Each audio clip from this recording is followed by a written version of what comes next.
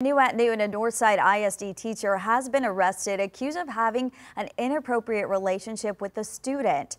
28-year-old Danielle Woods is facing charges. She's a biology teacher as well as a basketball and tennis coach at Warren High School. According to the affidavit, a friend of the victim made the allegation to a therapist who then reported it to police. The witness told the therapist the victim was in an ongoing relationship with Woods. Police questioned the victim and found evidence of the relationship. Warren High School officials said Woods was placed on administrative leave last Friday after the district learned of the allegations.